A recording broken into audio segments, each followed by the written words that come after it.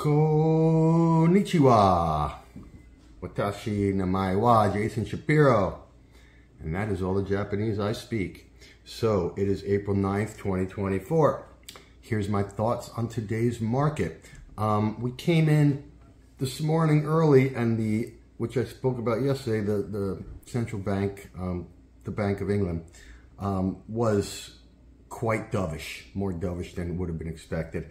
And correspondingly, the British pound sold off. And it was kind of cool because the British pound was making its way back very nicely, despite that news. And then here we had US data come out, some employment data, and that was weaker than expected. And from there, the dollar sold off, and so the British pound went up. And so did the Canadian dollar, and so did the Swiss franc. Today was a good day for the dollar short bet. This was when the data came out right here. And it was good if you're short dollars, that it actually followed through.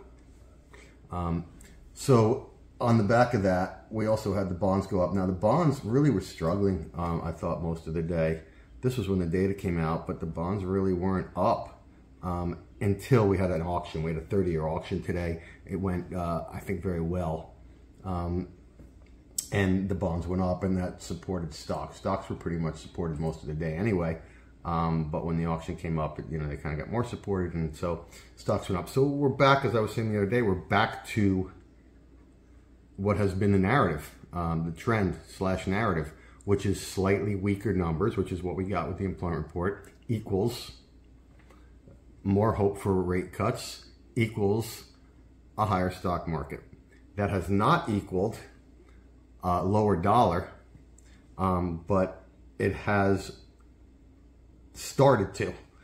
It certainly did today, and it has started to do that. So that in general was the story today. Oh, and the metals just ripped on that, as they should have. Silver, which I have not been a bull of, really had a nice day today and is back. This was the reversal day when I started getting bearish, and essentially, I wouldn't say I got bearish, but I would say I didn't think being long was the great trade. But we are back in that area. So anyone who has tried to short it since then is now losing money. So you probably have some trap shorts, although people are still long this thing in general. But people who tried to short it are probably trapped here. Gold has not gotten back to that, but has also rebounded.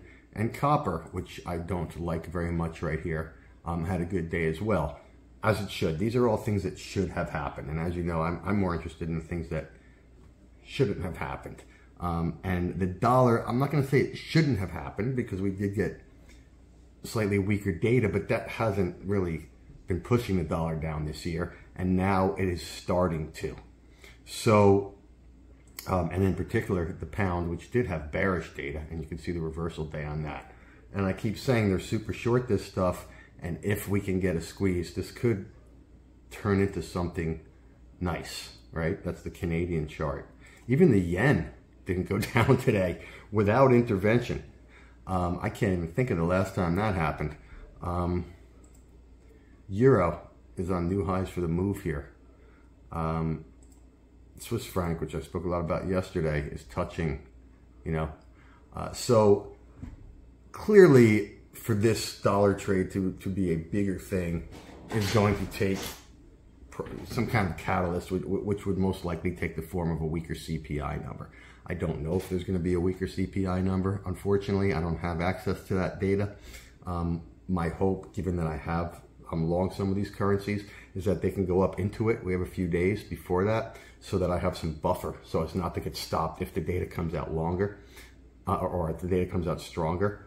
But we're going to have to see where we are at that point, and we're going to have to see where the data comes out, and then of course we're going to have to see where it reacts. The dream would be if the data comes out stronger, CPI, and the dollar can go down anyway. It's probably not going to go down at first, just like in the British pound today, but by the end of the day, hopefully it can rebound and go down. That would be the dream. The dream doesn't seem to happen very often, but we can always dream, and this is how I'm seeing it. Okay, so that's my thoughts today. Questions and comments always welcome. Please sign up for our free Substack, where you can get these videos sent to your email, and you can get a whole bunch of other free stuff that we send. And as I said, we will be doing an interview. We'll be releasing an interview that we did this week with a great macro trader that will be available only to our Substack subscribers. Okay, so I hope everybody had a good day. I hope we're keeping our risk management in shape, and we will talk again tomorrow. Thank you.